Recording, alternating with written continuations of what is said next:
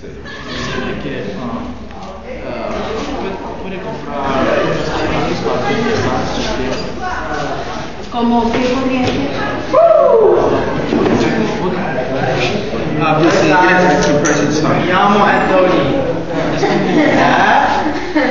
Es como un tipo de... She can just ask them the prices, and they'll type together. Lo que tengo es esto así, siempre con los varices así. Sí. And tell me she can get soccer. Eso es lo que siento inflamación. Soccer from all the way above the knee, and they'll keep your things. You're the doctor. You're the... I'm the doctor. That's not Did you guys really there's a lot of people. And the other thing is some doctors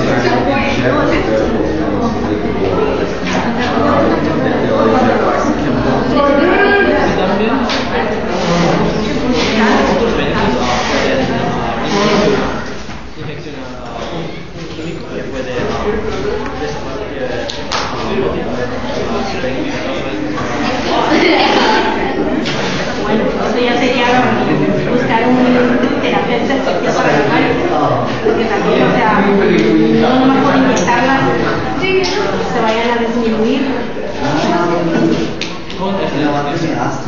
Pero no, nosotros lo tenemos ahora. Bueno, ya cuando yo me proteja de hacer ejercicio con la pierna, mantenerla en alto y protegerla con unas particularidades elásticas, podría ser, ¿verdad? ¿Y cuándo vuelven a venir para volver a venir a la consulta?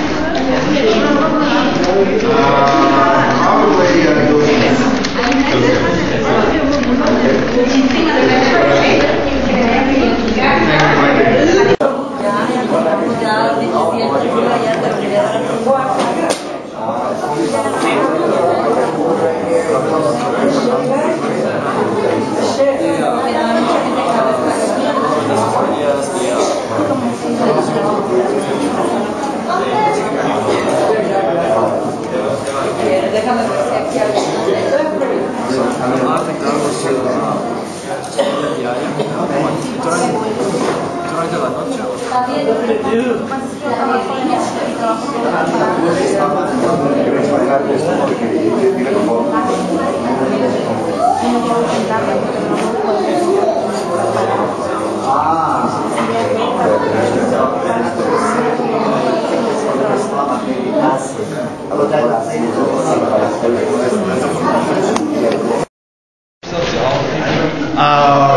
I'm Dr. William T. Choctaw, founder of the Walnut Medical and Humanitarian Mission.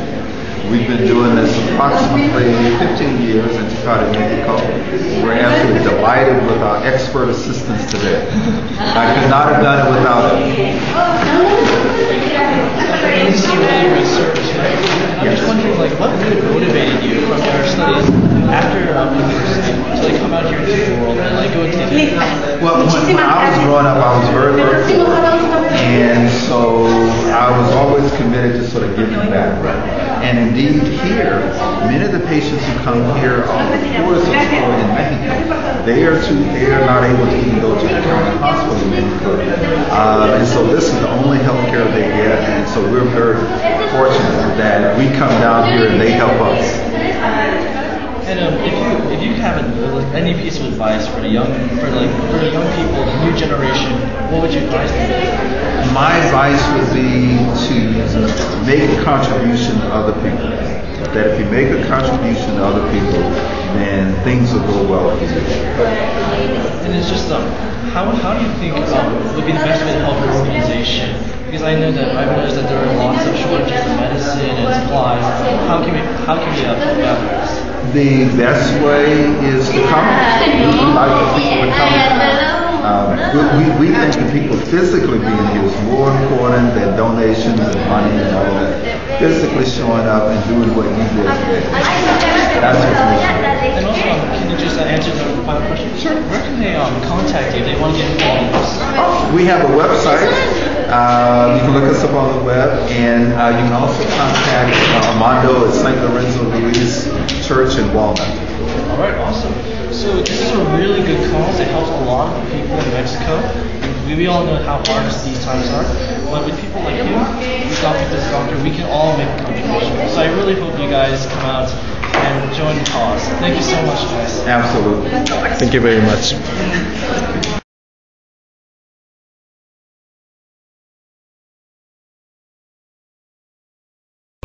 So far we've been stuck here for 3 hours, just trying to get into the USA. We're right in the Mexican-American border. It's just torture, I guess. And I've always been wondering, okay, why is prison so painful? This is why it's so painful. You don't do anything for 3 hours. All you gotta do is just sit down, just wonder, when are you gonna get across? Oh, and also, by the way, we've only survived solely on churros and chips. That's pretty much all we've been surviving on. So, you know, it's fun. Fun! Alright. Alright, here we Hope we go. get over there. Oh, we're going to go push the bus. We're gonna push the van with the bus. Oh my.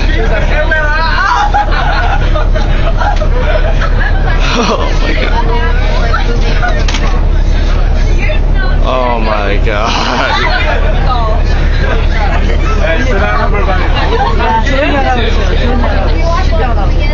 지금 괜히 이런 데서 Be quiet, everybody, be quiet. These guys, oh my. We're at the border. Inside here.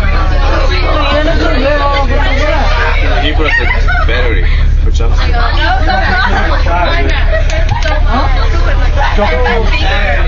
갖고 왔어? 갖고 왔나 봐. I can say it hurts so much. Oh yeah, here we go.